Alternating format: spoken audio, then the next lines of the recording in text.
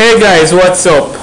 Alright, today we'll be looking at how to get online resources inside your application. Alright, so first let's get right into it. So we'll be using an async task. I apologize for the noise. It's raining cats and dogs out here, so I'll try my best to speak as loudly as possible. Anyways, so simply start a new Android project and call it, alright, we're going to keep the name my application. Click next, next again, and we're starting from an empty activity as usual, guys. Click next. Alright, just leave that as main activity. You can name it whatever you want, but I like to name mine, you know, something like that. Alright, so it's starting up. Alright, so first things first, while it builds, the first thing you want to do is to go over to your rest folder. You should be on your Android view. So we go over to, which is, if you wonder, by the way, it's that little man over here, right here, green man that says Android. Anyways, moving along, right along, click on res, go to layout, and alright, we're getting rid of this hello world. Okay, so I just deleted mine. We can add a text that says, let's just say, the great, alright, let's just say the greatest pick ever. Alright, that's an understatement. It's actually better than that. Okay, I think that's spelled right. And then let's just add a image view. So hold that image view, throw it over there. It's not going to show up, but it's going to show up over there in your component tree. So just double click on it and just scroll down and just change the ID of it, and let's just call this pick one. Let's give it a simple name, pick one. So the ID of this thing is pick one.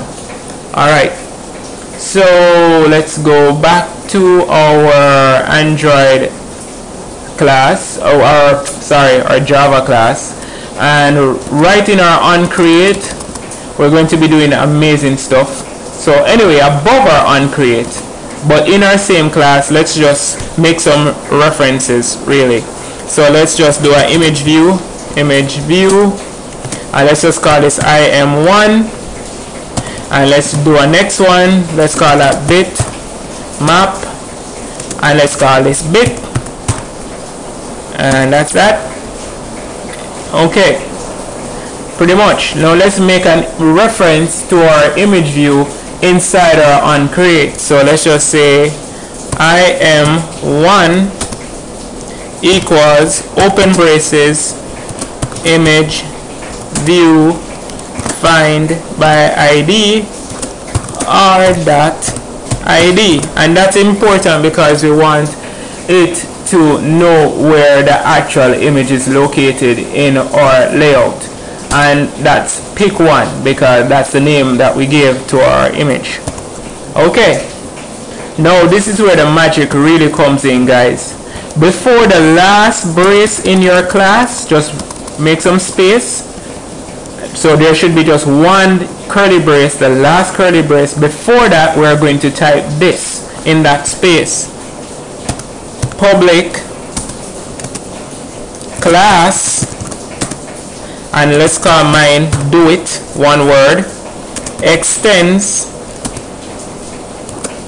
capital A async task, and let's just open it and type void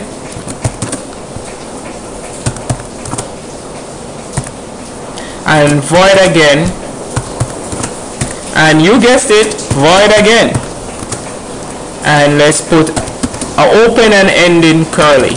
So if you did it correctly, you should see a red line under it. So just click on anywhere on that red line. You should see a red light bulb pop up. Just click on that red light bulb. It will say implement methods. Click on that. You should see a window like mine pop up that says do in background. Just click on that and say okay. Whoa, look, there's a method written right there for you, which is doing background. So just make some space before it, and then this is where the magic comes in. Type the bitmap.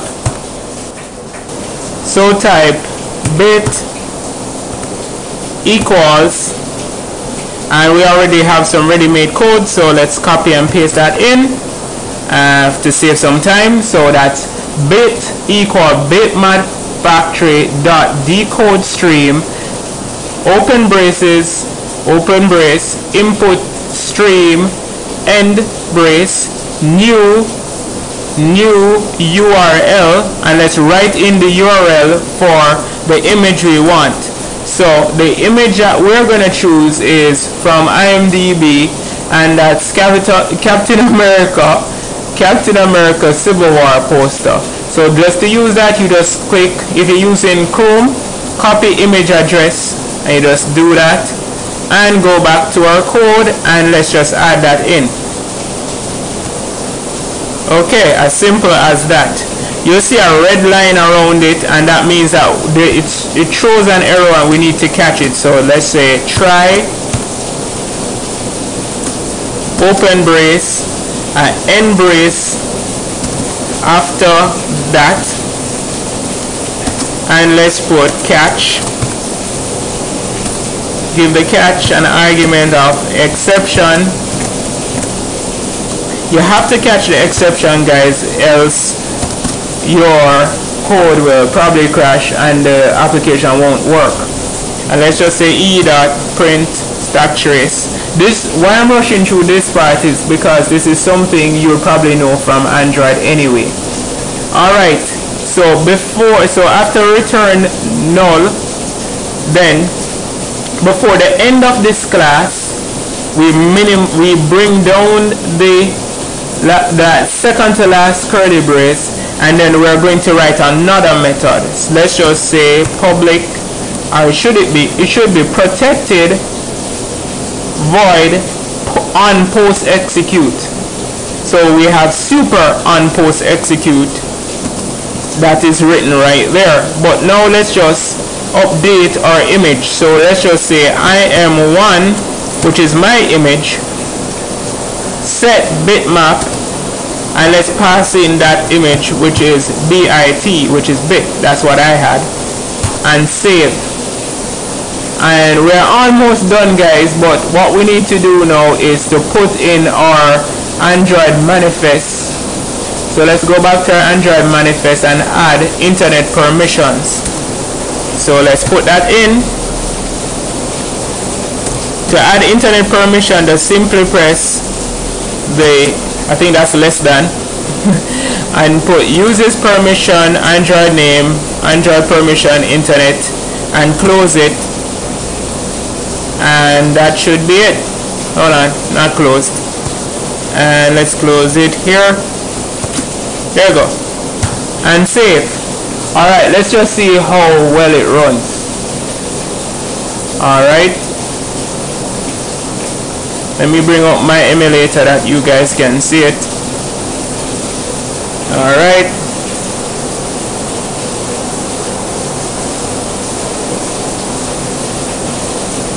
Alright, it takes a little time to come up. We're waiting on it. And pretty much you use the async task to make life way simpler, that your application doesn't crash while you're accessing an external resource from the internet. Alright, so our application should be loaded. It says the greatest pick ever. We're waiting on it. Still waiting on that great pick to appear. Oh guys, oh my lord, I forgot something. There's one last thing we should have put in. Let's go back to our onCreate. I can't believe I forgot this. And right under the image, let's put the name of this class. Let's do it. So let's put new, do it, or whatever your class is named, empty brace dot execute. And without this it won't execute. Now let's launch it again. We should have no problems now. And there it is. It's a tiny picture, but it does show up. And that's the greatest picture ever. It's very tiny. You can adjust it to the height and width you want inside your layout. But pretty much that's how you access an external resource from the internet without crashing your application using Async Task. Alright, I hope that's been easy for you to understand. I hope it wasn't stressing. I hope it wasn't a whole ton of code. Like if you like, and comment. And thanks for watching, guys.